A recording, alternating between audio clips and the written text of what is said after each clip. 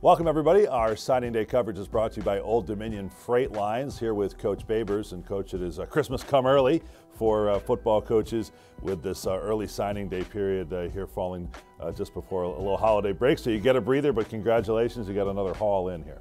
Thank you so much. The guys, first of all, I want to thank the staff. They've done a great job. We've been all over the place in bringing this thing together, and we're really excited.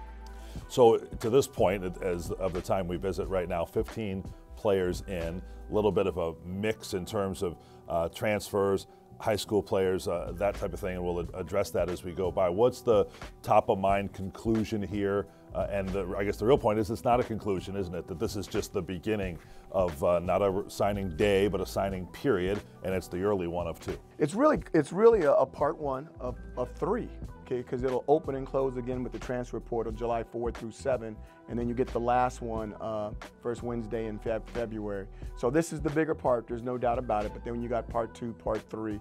The big conclusion is we wanted to get bigger. And if you watch how many offensive linemen and defensive linemen we have, we think we've achieved that. You've gotten away from tempo a little bit in your last couple of years, right? Is that a ripple effect that makes sense now? Maybe you had smaller guys before to keep up with the stamina and snapping it every 12 seconds, and now it's a little different? I just think how many plays you want to do a season, how many snaps you want to get in, and when you've got the depth, you can do that. With the COVID split that happened in the middle, and then the transfer portal, name, image, and likeness, all that stuff that's going on now, you got to really try to balance how many times you have your guys out there. It is NLI Day, National Letter of Intent, but very much over that is NIL, name, image, and likeness. What sense did you get of how that all worked for or against you in the recruiting world? There's a new sheriff in town, and its name is transfer portal and name, image, and likeness. And you can catch the train or you can be standing at the station. And I think it's been pretty evident that this is going to be the new normal now, and we need to get on board. Yeah, you feel well organized for it? I mean, obviously there's time ahead for that to continue to develop. I think as this stuff starts to work its way out, I think people will get more and more organized with it. When people are interested in Syracuse and signing, what's the reason? I think the biggest thing is still academically. They like what's going on. It's not a 4-year decision, it's a 40-year decision. They like the people in the building, they want to be around them, and they like the atmosphere.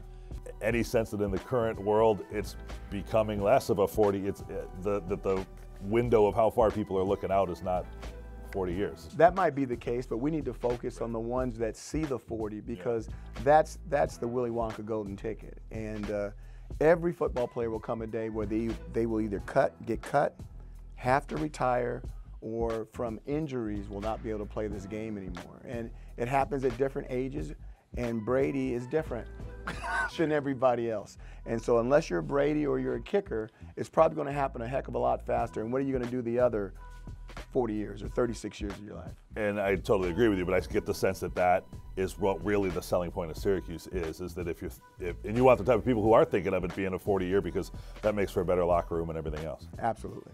We see, I'm always intrigued when we get this sheet every year, here are the recruits, and I love the geographical breakdown, because it's interesting to see where do you have success, where are you looking for what type of athletes, how well did you recruit at home, how was the crop in any given year in New York, what is your sense of that, where the New York-New Jersey connection is strong, but you're not afraid to cherry pick as needed elsewhere? I thought it was the best crop since I've been here in the state of New York. We got 4 out of the state of New York. I think all 4 of these guys could be starters for us. This was a big year in the state, and we really did hold our own, which was exciting. We got 4 guys from neighboring states, okay, something that's connected or touching the state of New York. So the way we look at it, we've got 8 out of our geographic footprint that we're really trying to draw a lot of people from. And their parents are driving to the games. Oh, there's no doubt about it, and they'll be in the stands. And then everyone else, we had to fill in some holes all around the country. Yeah, and it's upstate New York too, which is another sort of distinction, not known historically for being talent-rich, but I know you want to get what there is there. So when you have a signee from Albany and one from Buffalo, and the occasionally the Jones boys are from the Binghamton area, you know, that is an impactful thing for you. I'll take the Jones boys again, please. I'll take 2 of them.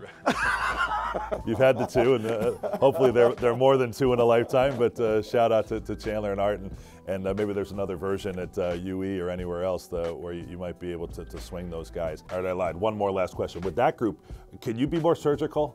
because there's a little more track record, and say, look, we need just not to put words in your mouth, you tell me, we need a wide receiver, we need a blank, and you can go shopping. You can go shopping, and the talent level or the pool may be more talented than the one we just picked out of. Yeah, interesting stuff. All right, Coach, good job done by you and your staff. Best of luck on what's next, okay? Thanks, Matt.